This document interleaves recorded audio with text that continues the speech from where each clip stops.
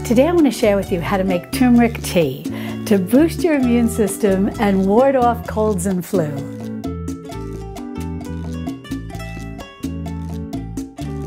Hi sweet friends, I'm Mary and welcome to Mary's Nest, where I teach traditional cooking skills for making nutrient-dense foods like bone broth, ferment, sourdough, and more. So if you enjoy learning about those things, consider subscribing to my channel and don't forget to click on the little notification bell below. That'll let you know every time I upload a new video. Well, turmeric tea is very easy to make, and the basic recipe is only 4 ingredients, 5 if you count water. But the nice thing about turmeric tea that really has in common with so many of these healing herbal spice mixtures is that you can customize this to add additional herbs and spices to not only improve the nutritional and healing benefits, but to also change the flavors. Now, you don't need to write anything down because I'll put a link in the description below. You'll see the word recipe and just click on the link next to that, and that'll take you over to my website where you can read the recipe online or print it out, and I'll have the basic recipe plus all the possible customizations that I recommend. And also in the description below and the pinned comment, because I know for some of you that's a little easier to find, I will have timestamps that'll walk you through the basic recipe and then timestamps where I talk about the different ways you can customize your turmeric tea. So first I want to talk about the benefits of turmeric, but if you already know that and you just want to jump ahead and get ready to make the tea, then be sure to check the timestamps. Now, why is there so much talk about turmeric being so beneficial for us, so healing, so medicinal, so on and so forth? Well, we're very fortunate that over the years, scientists have studied turmeric, and they have found so many wonderful healing and medicinal properties that are contained in this very simple root. And if you're not familiar with fresh turmeric, this is what it looks like. It's just a whole piece, very similar in many ways if you're familiar with fresh ginger. Turmeric is very similar. It's got that sort of papery type skin, similar to ginger, and you can either peel this and just use like a spoon, or I find a serrated grapefruit spoon works very well, just the same way I would peel ginger. And then when you slice this open, it's orange instead of the pale whitish or pale yellow that ginger is. Now, I know when I've talked about turmeric before, some of you have told me that finding fresh turmeric can be difficult for you. And I understand that completely, but you don't need to worry because you can always use the ground turmeric in any of the recipes where I talk about using turmeric, whether it's the fresh or the ground. Either will work. And today when we make the tea, I'm going to use the ground turmeric because I know most of you can find this. This is very easy generally to find in your grocery store in the spice aisle. Now, in the blog post where the recipe is that corresponds with this video, I'll have a lot of link to different scientific articles, if that's the type of thing that you really enjoy reading, that talks in detail about how scientists studied turmeric and what they found. But just to quickly summarize, basically, turmeric is a wonderful antioxidant. And what does that mean, antioxidant? It basically fights oxidation in our body. And oxidation is something that's damaging. It's often something you may have heard the term free radicals. And these free radicals are sort of going around ravaging our body, and antioxidants put the brakes on them. And so the more antioxidants that we eat, you hear in fresh fruits and vegetables and green tea and coffee and things like this, the better off we are. Scientists tell us the healthier we'll be, the more we incorporate antioxidants into our diet. And specifically, the ingredient that scientists tend to study that's in turmeric is something called curcumin, and I believe I'm pronouncing that correctly. And it's curcumin that is credited with a lot of these health benefits, with a lot of these medicinal properties. And so scientists have found that this curcumin and other compounds that are in turmeric, but not as strong or as in great at the same proportion as the curcumin, which is sort of the leader of the group, so to speak. But what scientists have found is that this curcumin has all types of wonderful properties: anti-inflammatory, antiviral, antimicrobial, antibacterial. I mean, it's really in many ways a wonder spice. And specifically, when it comes to colds and flus, scientists have found that curcumin and all the other compounds that are in turmeric, when made into a tea, can be very soothing and healing when you have a cold or the flu, or it can actually boost your immune system to help you fend off colds and flu. Now, there is one drawback to all of this. Curcumin can be difficult for us to absorb, but there's a little trick. There's an ingredient, and I think it's pepperine, something, it's pronounced something like that. But there's an ingredient in black peppercorns, in these whole black peppercorns, that contains this ingredient that helps our body absorb the curcumin and the other compounds that are in turmeric. So whenever you're making a turmeric tea or even cooking with turmeric, it's always beneficial to add in some black pepper. Also, when it comes to cooking, turmeric, being fat soluble, benefits very well if in your cooking you include some high quality fat like a butter or a ghee. So there's nothing to keep you from, when you make your turmeric tea, maybe having a little buttered toast on the side. Tea and toast, I think it's perfect when you're under the weather. But even when you don't have a cold or the flu, drinking turmeric tea, as I mentioned earlier, can help boost your immune system, so you can never go wrong with enjoying a cup of turmeric tea. And scientists tell us that it's also good for brain health and heart health. It really, as I said earlier, it's kind of the wonder spice. So drinking turmeric tea on a regular basis is wonderful advice. Now today, I'm going to make two 12-ounce cups of turmeric tea, one for me and one for my husband. But you can make this in larger batches very easily. This doubles, triples, it quadruples very well. And once it's made, you can store the tea in your refrigerator and then warm it later when you're ready to enjoy it, or you can even enjoy it cold during the summer months. Alrighty, now let's make the tea. Well, the first thing that you're going to need is 3 cups of water, and this will yield us the 2 12-ounce cups of turmeric tea. Next, you'll just want to decide if you're going to be using fresh turmeric or if you're going to be using the ground dried turmeric. If you're using the powdered turmeric, then you just want 1 teaspoon. If you're using the fresh turmeric, you're going to want about 1 tablespoon of freshly grated turmeric.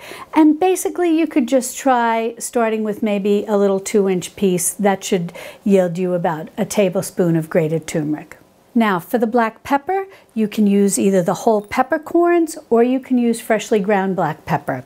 And you want to use freshly ground black pepper if you can, because once the whole peppercorns are ground, they tend to lose a little bit of their beneficial properties. If you do have a little pepper grinder, great, or you can just go ahead and use the whole peppercorns. If you're going to use whole peppercorns, you're going to want 16. If you're going to use the freshly ground black pepper, you're going to want about a half a teaspoon of the freshly ground black pepper. But if you can use the whole peppercorns, I find these work a little better because it's a little easier when you go to strain your tea. Unless your mesh strainer is really, really fine, sometimes the freshly ground black pepper will go through your strainer and it'll be in your tea. Now, if you don't mind that, it's not a big issue. But if you want to make it easier to strain, the whole peppercorns work great. Now, those are the 2 basic ingredients to make the tea. Next, what you're going to need, what you're going to put in after you make the tea, is going to be some honey to sweeten. Now, yes, if you don't want to use honey, you can definitely leave it out and just drink it as is, or you can use one of the natural low-cal sweeteners or low-cal, no-cal sweeteners like a stevia to sweeten it. That's certainly fine to do. But if you're already fighting a cold or fighting the flu, you may find a little bit of honey in there can be very soothing, especially to your airways, your throat and your bronchial passages. So that's something to keep in mind. But if you can't take any sweetener, then yes, definitely you can use one of the low-cal or no-cal sweeteners. Next, we're going to add in some lemon juice. And this is, again, once we've already made the tea and we've taken it off the heat. And the reason is we don't want to put the lemon juice into the tea when it's simmering, because the vitamin C is susceptible to the heat. And not only can you put in the juice of the lemon, you're going to want the juice of one whole lemon, and you're going to divide the juice between the two cups, the two 12-ounce cups of turmeric tea. Now, if you're not using any sweetener, yes, you can cut back on the amount of lemon that you add. And can you leave it out? Yes. However, it is nice because the lemon juice is very high in vitamin C, and you can even take a little bit of the rind and you can just kind of do a little twist like that to release some of the essential oils. I'll show you when we get to that part.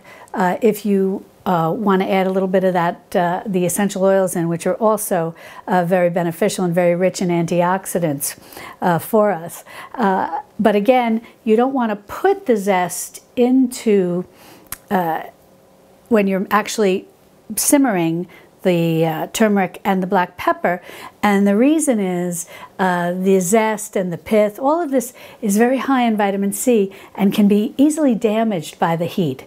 So these are the two ingredients. We're going to start with the turmeric, the ground turmeric and the black pepper, and then we'll add the honey and the lemon next. Now let's take a minute to talk about some possible combinations where you can customize your turmeric tea, maybe based on different nutrients you would like to add in, or maybe different symptoms you're having that you're hoping to comfort with herbs and spices.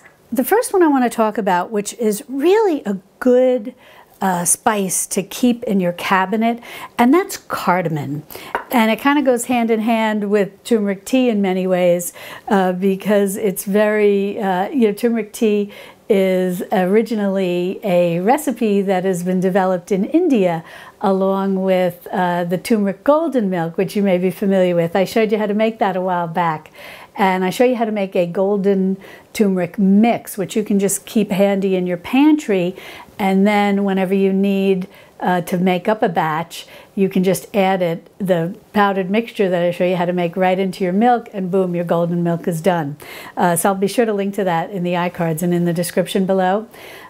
Because that's just wonderful too if you're really feeling under the weather. I used to give that to my son and he'd say, "The milk is yellow." But it's very healing, and you can make it with things that are non-dairy as well. So if milk doesn't agree with you, yes, you can use coconut milk or things like that. But in any event, I use some cardamom in there. So, but talking about cardamom, it's very good for digestion. Now, if you feel the turmeric may be a little hard on your stomach, that's why I highly recommend turmeric tea as opposed to taking turmeric pills, because turmeric can sometimes be a little strong for some people. But adding in a little cardamom, this is ground cardamom here, and these are cardamom pods, which you can just crack and put right into your mixture. Either or will work. But as I said, wonderful for digestion. And so it can kind of help with this whole idea of taking turmeric in a tea form. But it also helps with things like nausea and different symptoms that can accompany when you have a cold or the flu. And so that can be very healing, very soothing, and kind of help tamp down the feeling of nausea. And if you've never had cardamom, I love it. It has a wonderful, almost like a lemony, kind of citrusy smell. And it is very soothing, and it's very tasty. So that's definitely something to think about. Now, if you have a cough accompanied with your cold or the flu, you may want to consider adding some thyme. And this is just some ground thyme, just dried thyme. Thyme contains an ingredient, and I believe it's pronounced thymol, but it is very soothing to the bronchial passages. And so if you have a cough, Thyme can help soothe that. I even shared with you, if you've been with me a while, you may remember I showed you how to make a cough medicine, you know, sort of a home remedy cough medicine using thyme. And it works really well. So you could add a little bit of dried thyme to your saucepan when you're simmering the turmeric and the black pepper together. The same with the cardamom. You would add these right in at that stage where you are simmering them on the stove. And I'll have all these directions in the written recipe with all these variations, so don't worry, and how much to use and so on and so forth. Next, if you're feeling really congested in your nasal passages and in your, as my mother would say, the flanges, you know, the airways leading to your lungs, some red pepper can work great. And you can just use the crushed red pepper, or I've got some ground cayenne. Either any of this, any kind of hot pepper that you like, whether it's the flakes or in the ground form, will work great. And a little bit of that will really open up your airways and open up your flanges and should have you breathing a little better for a while. So that's definitely something to keep in mind. Also, something that I really like to add to turmeric tea, and then again, all of these you would be adding in at the simmering stage on the stove. The only two you really need to worry about is your honey, and you know, especially if you're using raw honey, and your citrus. And again, with the citrus, I'm going with lemon. You could use lime, you could use orange, you could use grapefruit. Really, whatever you have in your refrigerator will work great. They're all the citruses are very high in vitamin C. But one of the things that I really like to add is either some fresh ginger or some ground ginger. And either will work. And they are wonderful. Ginger, you know, in many ways like turmeric, is a wonderful spice. It's one of these that really is a catch-all. It's anti-inflammatory, you know, antiviral, antimicrobial, antibacterial, you know, it's got a little bit of everything in it to help you. Also, it's a little spicy. So much like the red pepper flakes and the ground, in my case I have the cayenne, it can help you breathe a little better. And it's not as strong as your spicy peppers. You know, it does have, you know, some spice to it, but it can be a little more gentle if you're not used to really using stronger spices in your food, and in this case our tea. So ginger can be a great place to start. Next, I want to talk about cinnamon. Now, cinnamon, real cinnamon, Ceylon cinnamon, has a lot of healing properties. Also, in many ways, once you've got your ginger, your turmeric, and some cinnamon, you're really covered. And the nice thing about cinnamon, especially if you're not going to be using any honey, is that it adds a nice flavor and almost a little bit of sweetness. And you can use the ground cinnamon, or if you want, you can use cinnamon sticks, and you can just break them up. Again, these are all going to be simmering with your turmeric and your black pepper. Now, speaking of cinnamon, I just want to clarify the difference between cassia and Ceylon cinnamon. They're very similar in flavor. They look similar, but if you notice, the actual Ceylon cinnamon is lighter in color, and the cassia almost has a little reddish brownish tinge to it, and this is going to break very easily, and this is going to be a little harder to break. But as I said, taste-wise, they're very similar. Nutritionally, they're a little different, and cassia does have benefits, as does cinnamon, and often a lot of what you'll see sold at the grocery store will actually be ground from cassia. But what I want to mention about cassia, if you were going to be using this as your cinnamon every day, you may want to think about getting the Ceylon cinnamon instead, only because there have been some studies, and I'll put links to this, you know, as I said in the blog post, so you can read more about it, but there have been some medical studies that have found that cassia can be a little hard on the liver and or maybe the kidneys. So if it's something that you're going to use every single day, and if you already had liver or kidney problems, you know, you may want to be a little careful with the cassia. So that's something definitely that you'll want to investigate. Alrighty, well now we'll get ready to make our tea. And as I said, we're going to just do the very basic version today so that you can see how this is made, and then you can customize it any way you want. And these are just ways that I customize it and suggestions that I'm giving. You can do all sorts of things. Really, it's a matter of herbs and spices that you like or that you're familiar with. And if you're very new to using herbs and spices, I highly recommend this book. It's called Rosemary Gladstar's Medicinal Herbs, A Beginner's Guide. I love this book.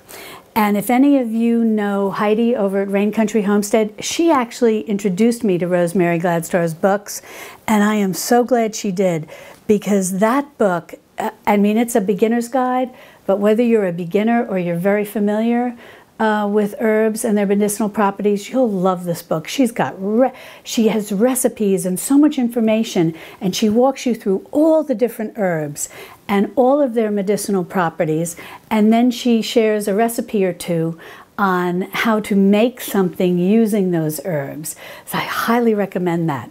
But in any event, alrighty, so here we go. We're going to put our 3 cups of water into our saucepan. In a small saucepan, it works great. Then the next thing we're going to do is we're going to take a teaspoon of our ground turmeric. And as I said, we're going to use the ground turmeric, but you can definitely use the fresh turmeric as well.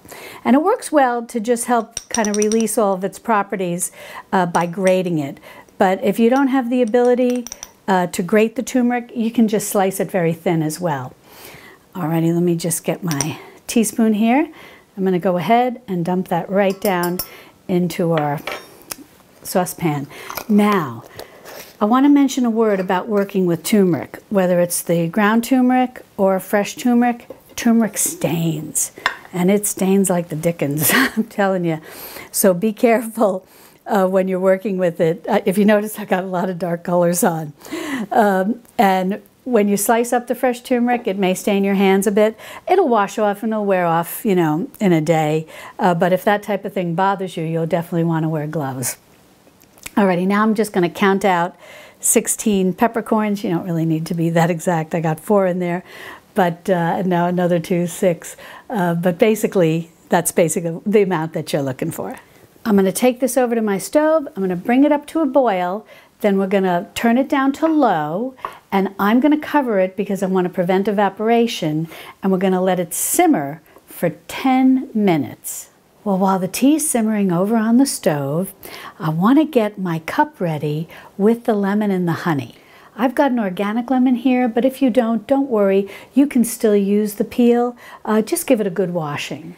Now, you don't have to do this, but what I'm going to do is just take off a little bit of the zest here, and then I'm going to just twizzle this right into my glass here.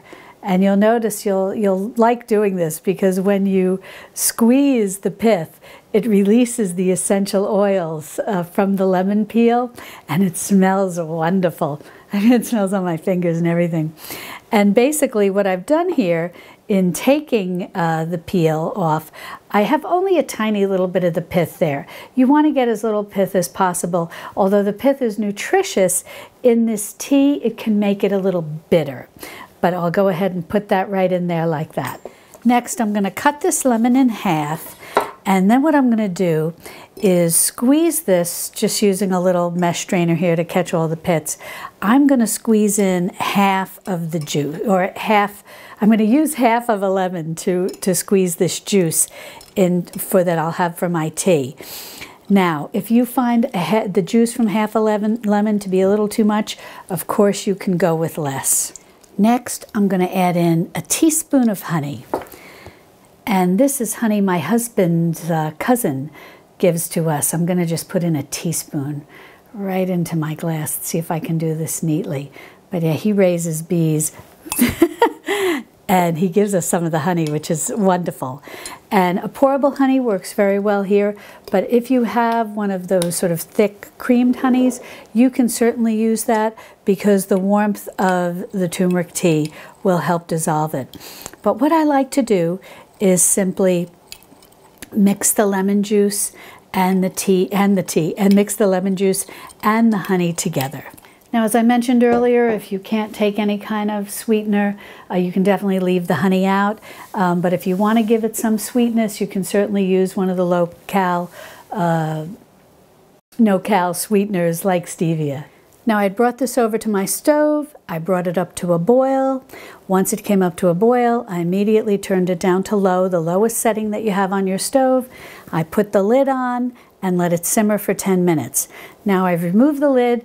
I've just let it cool just a few minutes because I don't want to put the piping hot tea into my glass with the lemon juice and the honey because I don't want to damage either of them. So you just want to let it cool down a little bit. Now I'm just going to go ahead and ladle some of this into the glass and we'll take a taste. Now I want to mention, if you've never had turmeric, if you've never had a turmeric tea or maybe a turmeric golden milk, it's got somewhat of an earthy, I would say, flavor to it. It's not strong like coriander or cumin. It's just a little earthy, but pleasant. But I think that in order to offset some of that earthy flavor is why when you see the golden milk or the golden milk teas or in this case just the straight turmeric tea, people often will add a little bit of lemon juice or lime juice or one of the citrus juices and maybe a little bit of sweetener just to sort of offset that more earthy flavor. Now, if you want to get fancy, you can always use one of the cinnamon sticks as a little twizzle stick to stir this all around and make sure that lemon juice and honey is well distributed. And it'll also impart a little bit of flavor. Alrighty, well, let's give this a taste. Oh, that's so delicious. And perfect for every day, but also especially comforting if you have a cold or a flu. Now, if you'd like more recipes for immune-boosting foods and lots of other home remedies, be sure to click on this video over here where I have a whole playlist where I show you how to make elderberry syrup and a super mineral broth and all sorts of wonderful things. And I'll see you over there in my Texas Hill Country Kitchen. Love and God bless.